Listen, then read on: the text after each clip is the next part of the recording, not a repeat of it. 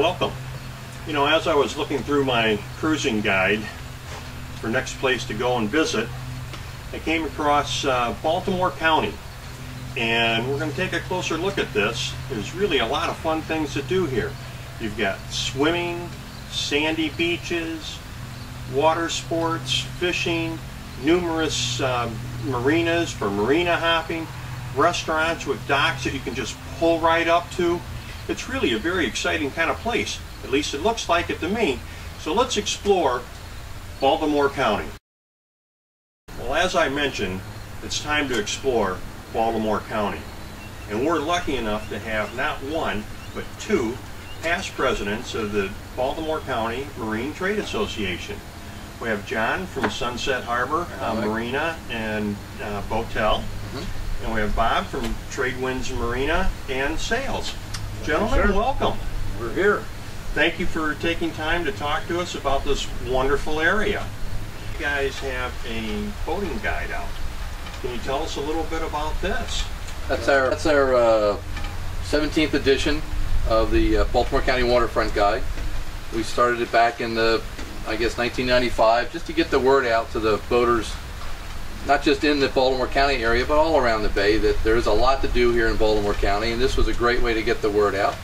In fact, our local welcome centers up and down I-95 have this book on hand for people just transiting the area by car, just to let them know about the waterfront here in Baltimore County.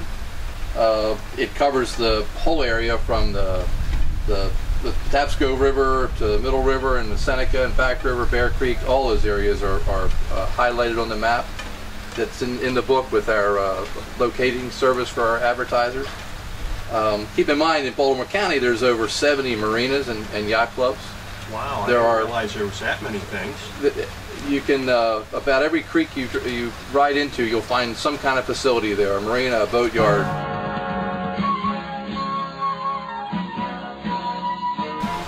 Boatels, there's a number of boat ramps in Baltimore County. Of course, boatyards that offer either in-water storage or dry land storage. And we can't forget the restaurants, lots of waterfront restaurants in Baltimore County, all of which are popular and great spots to go on the weekends. So that offers nightlife on the water. There's water sports,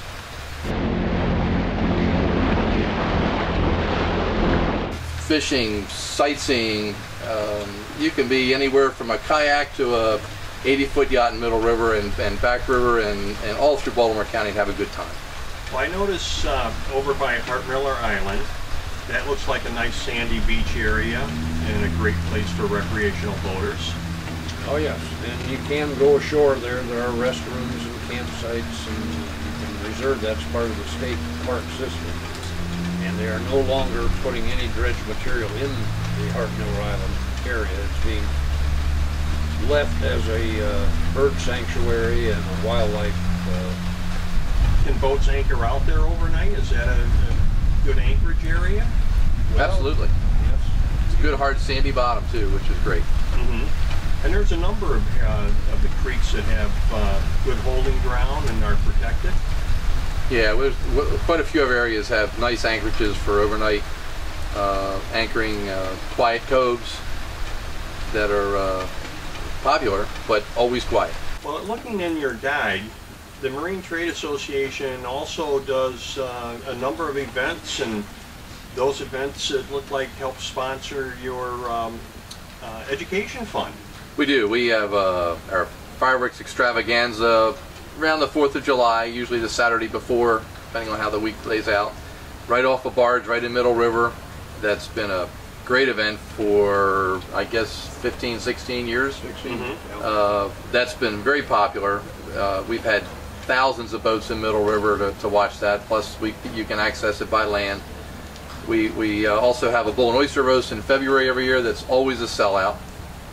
We had, last year was our first annual Rockin' on the River right at this location. That was a great event. 2 local bands performed. It was a great family day on a Sunday afternoon in June. It was just terrific. And all those events go towards funding our scholarship and education fund. We've been able to award over $100,000 over the years in high school scholarships to the local area Wow. schools. People can come, have a great time, which, you know, I've seen some pictures of this. It really is a good time. They can have a great time and help support a worthy cause all in one afternoon. It's a good Yep. time. Great, great. Yeah, the Rocking on the River lets you come by boat, and you can stay out on the boat, or you can come ashore and join with everybody that's on shore. Oh, that's really cool. That is nice. That is nice. Well, talking about on the water, let's take a look at the chart and all of the area that Baltimore County does cover. Yeah, we start on the Patapsco River. Branch off of that is Bear Creek, and that is kind of our more northern and western creek, so to speak. And then we come around to Old Road Bay, and there are Jones's Creek and North Point Creek off of the bay there, that Old Road Bay. And then out of Old Road Bay, we're coming around and heading a little somewhat northeast, coming to Miller's Island. And then there is the cut to go between Miller's Island and Hart Miller Island. Now that cut, is that pretty deep? Is that Yes, easy to get through? Yeah, they just, within the last 2 years, dredged it to 8 feet deep and 150 feet wide. So it's going to stay a long time before they have to re-dredge that. Oh, that's good. That's good, because Yeah. that can cut off a lot of time getting in here from the south. Mm-hmm. Okay. And that was done a 50-50 deal with Baltimore County and the state Waterway Improvement Fund is what provided the funding for that, for boaters. And that leads us into the mouth of the Back River, which is a fairly long river and a fairly wide river. Very calm sometimes, but then rough sometimes because it is so wide and it is a long distance. But there are a number of marinas up that way, and then we come on around to a place called Hawks Cove, which is between Hart Miller Island and the land area, and then that ends you up at the mouth of Middle River. And So that's the main entrance to Middle River then? that's right. Okay. And John may want to talk a little bit about Middle River. That is many marinas and marine services on Middle River. Yeah, that's the real concentration of marinas and boat yards and restaurants. There's so many in Middle River, all the creeks. As you enter into Middle River, Sioux Creek is off to the port side. There's a super anchorage back in Sioux Creek. A couple of yacht clubs, a couple of marinas back in there, a fuel dock. As you come out and head further in the river, you'll pass Hogpen Creek, which is one of the few creeks on the river that does not have any commercial facilities. It's a residential area only. Mm-hmm. Passing there, once inside what we call the Wilson Point Light, is right in the center of the river, and off to port there is Norman Creek. There's a couple of there's a yacht club and marina and hotel up in there. And heading up further into the Middle River proper, there's again more restaurants and several facilities up in there, marinas and boat yards. If you head into Darkhead Cove, it ends at a lagoon that's at the old launch ramp area for the Glenn L. Martin Company, where they used to launch seaplanes. Oh, neat. That's kind of a neat area. There's a skiing area back in there. There's, again, it's residential, but there's also a restaurant on that creek. Mm-hmm. Coming back out on that side of the river is Frogwater Creek, where we're resting out, sitting at today. A number of marinas, a couple of restaurants in there. And coming out into Galloway Creek, of course, there's a couple of marinas.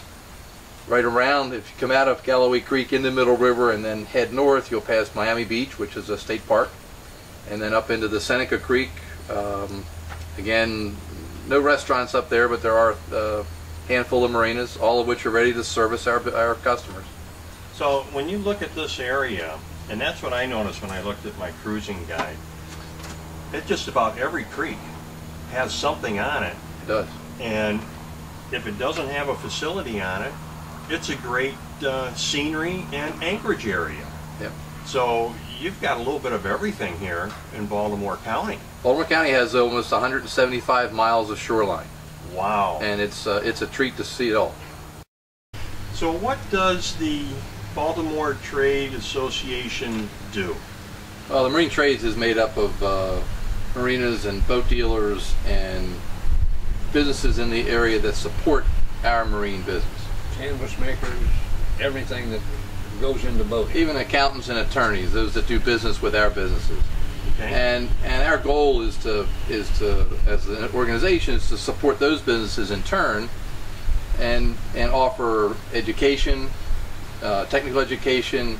We're sort of a liaison with the local government and spearhead certain promotion of certain legislative bills, and either with the state or the county, and just represent the businesses so that visitors to the area all have a nice experience. It includes environmental cleanups and those kind of activities, kind of coordinating all of that, trying to make the water a better environment to be around. Well, we talked about some of the government initiatives. Bob, you had an experience recently with the FAA?